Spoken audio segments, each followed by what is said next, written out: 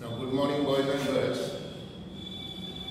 Today I'll discuss with you, or rather I'll explain to you about active voice and passive voice. This explanation is meant for class 6 onwards, 6, 7, 8, 9, 10.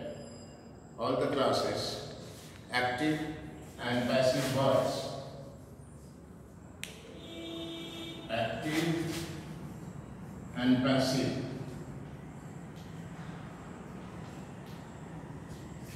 voice. Now, since all of you belong to the secondary sections, secondary classes, you all know there are three kinds of verb. There are three kinds of verb. Number one is, we call it transitive verb. Transitive verb. Number two, intransitive verb.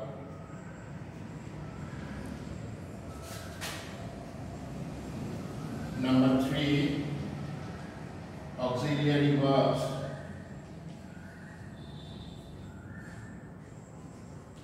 These are the three kinds of verb: transitive, intransitive, and auxiliary verbs. Now, when we learn about the active or passive voice, active means active part, it is active, the verb is active, and passive means silent. Now, this transitive verb,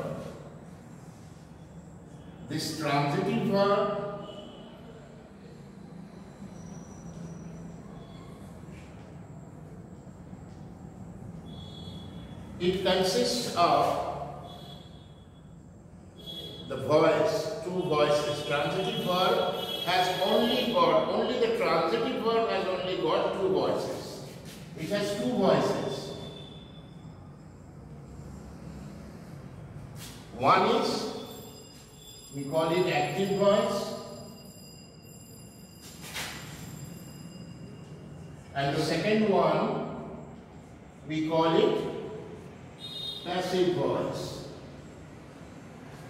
We call it passive voice. These are the two voices.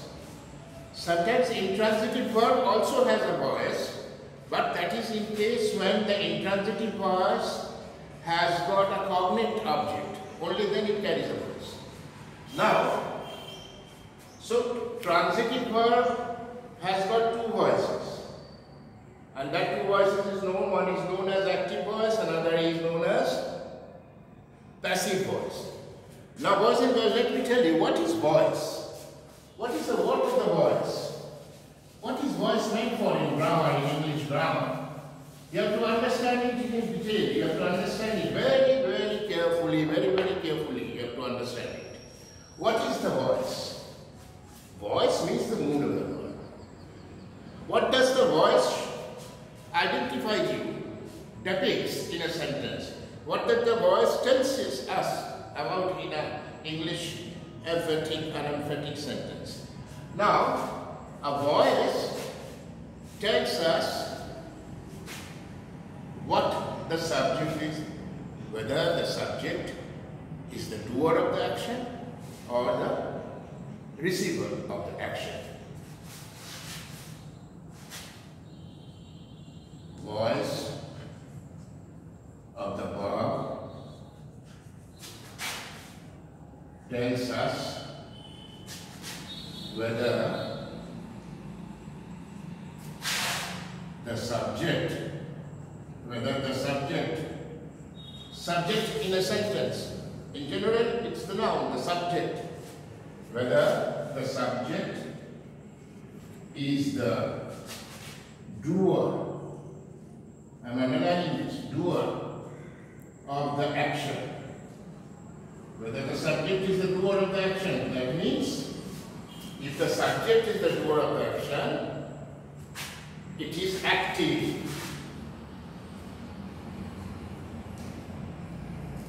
Or whether the subject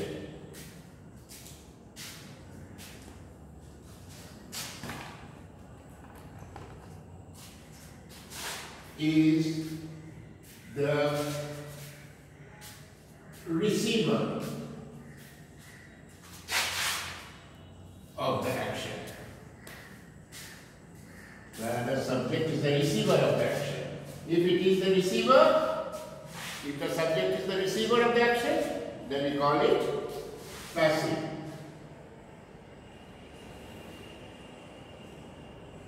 The voice, this is the word for the voice.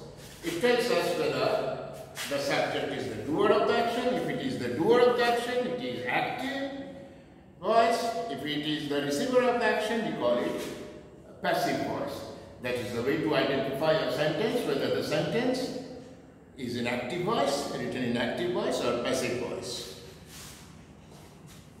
And now, with an example, I will explain to you now how to determine whether the sentence is in active voice or passive voice. See, with an example I will tell you now. See, I am writing a sentence. Ravi helped Manish.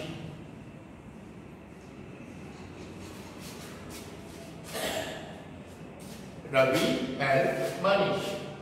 In this sentence, now see, Ravi is the subject. This is the subject. Help is a verb. And Manish is the object. A transitive sentence you have learned in your previous junior classes. A transitive verb always needs an object to complete the sentence. So Ravi is the subject. Help is a verb. Object is Manish. So Ravi helped Manish. The subject, see, the subject helps Manish. It helps Manish. That means it is doing some work, some action part. It is helping Manish.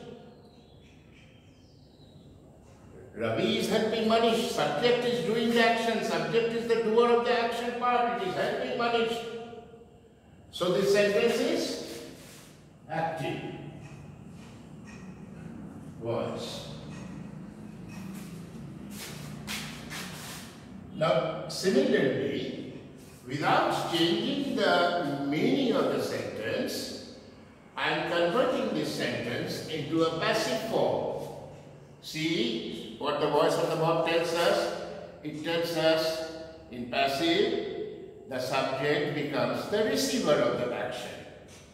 The subject, here, Ravi will become the receiver of the action. Now, now the same sentence, written in a different way, having the same meaning. Manish was helped by Ravi. Manish was helped by Ravi. See, in this sentence, subject is Manish, was helped is the verb, Ravi is the object. Ravi is the object. So here see, Manish is in passive form. He is receiving the action. What action? He is being helped by Ravi. He is being helped by Ravi.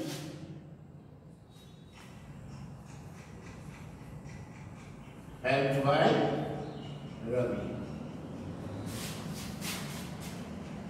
Subject Manish is receiving the action part.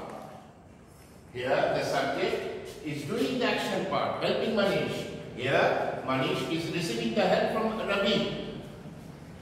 So this is in the passive form.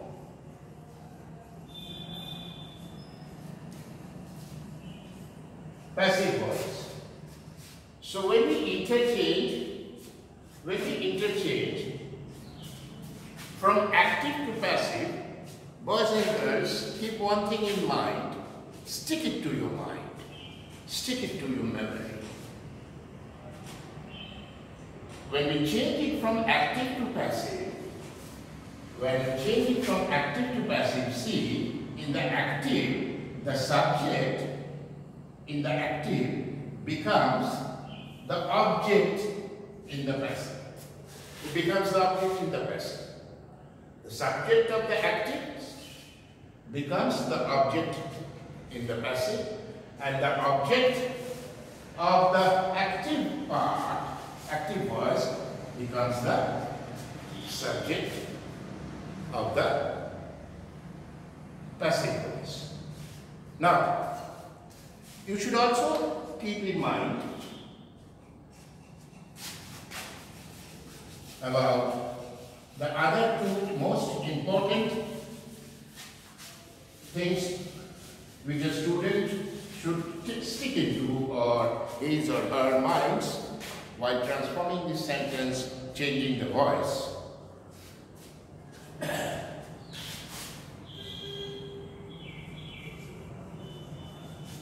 Changing the voice from active to passive. What we should do, what we should follow in the basics. In the basics, what we should follow, what we should stick to, what we should avoid from active to passive. Point number one, as I told you just earlier,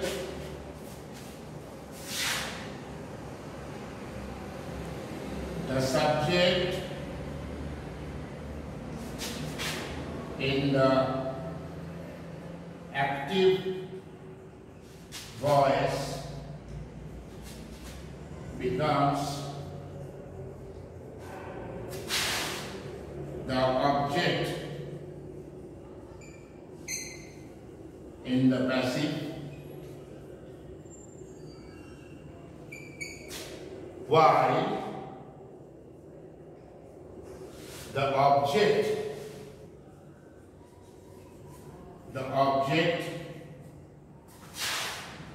in the active voice becomes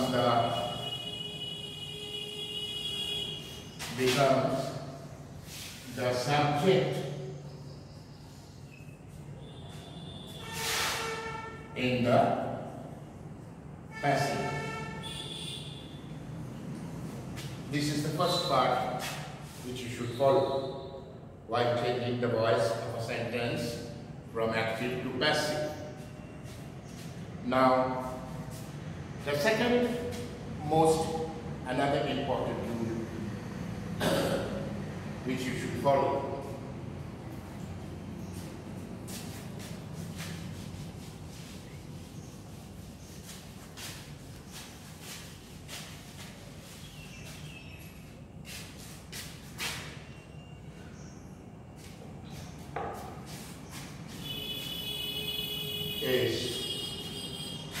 this is the second point.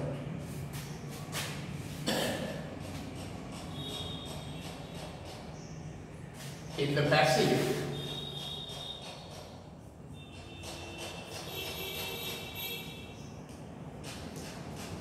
that means while changing it from active to passive,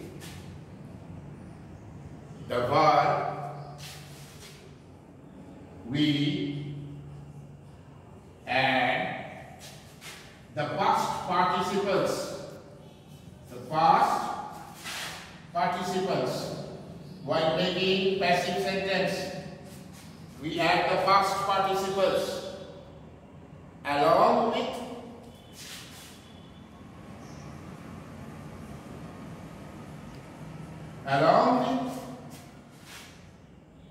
the form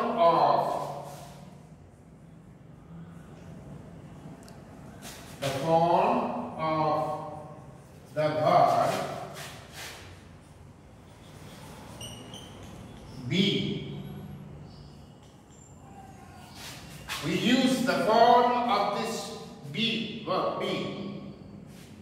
There are 8 forms of be, like is, was, am, were. We use this. Okay, I will continue in the next slot.